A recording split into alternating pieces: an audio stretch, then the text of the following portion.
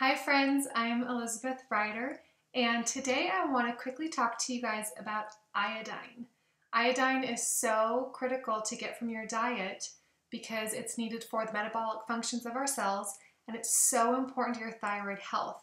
And many people are very deficient in iodine. And one of the reasons is because a lot of people have gone away from table salt, which I'll explain could be a good or a bad thing. So iodine is really necessary for thyroid function, and back in the 1920s, the government started to realize that people were having a lot of issues with their thyroid as a result of not having enough iodine. So they started putting iodine in table salt, and that's why you'll often see table salt called iodized salt, because there's iodine added into it. And that actually did really great things for a lot of people's health because it helped them get enough iodine. However, table salt, especially in this day and age, has a ton of preservatives and anti-caking agents added to it so that it doesn't cake in its canister. It's also stripped of most of the trace minerals that are actually good for us. So a lot of people have gone away from table salt for those reasons, but they're not getting enough iodine in their diet as well. So the solution to that is to take a really good high-quality multivitamin that has iodine in it, but also to be getting sea vegetables, because most of the iodine on the planet is actually in the ocean, and the best sources of iodine are sea vegetables.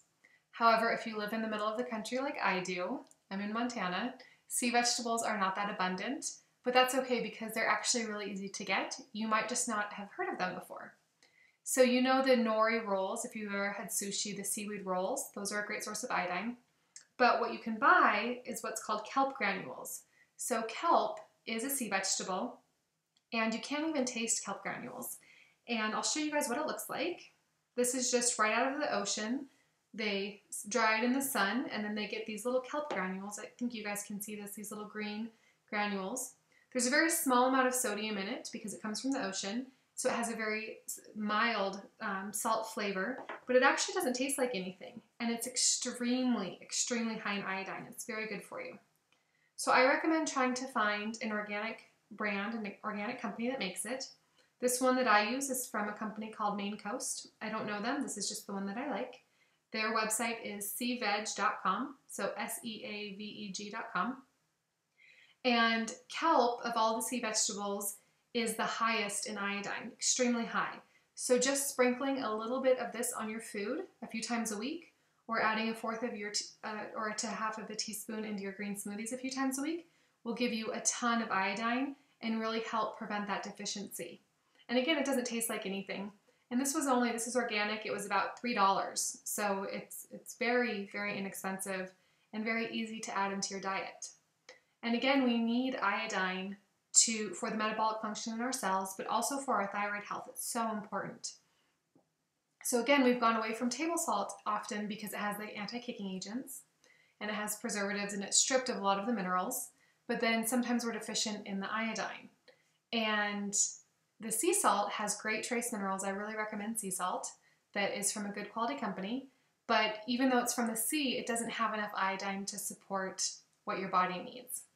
So there are some scientists out there that are saying that iodine is the next vitamin D, in the sense of it's going to be the next nutrient that we really focus on understanding deficiencies and what deficiencies are causing in terms of disease in people. So, and that's okay, that's just how science evolves. You know, we're always focused on something. You know, for a while it was essential fatty acids, and then it was vitamin D, and it doesn't mean that those things aren't important anymore. Those are still equally as important that we're focusing on, but science is always evolving, and we're finding out what nutrients the body might be missing and what it's causing. So iodine is so important to your body, and especially, like I said, if you live in the middle of the US, if you're not or of any country, if you're not on the coasts by the ocean, it's very easy to become very deficient in iodine because it's not as prevalent as it might be if you live on the coasts. But regardless of where you're at, make sure you're getting some sea vegetables into your diet, and if you need to do what I do, you can order the kelp granules online, or you can find them at your local health food store. And just sprinkle a little bit on your food every few days, or even just put it into your green smoothie and you will be set to go.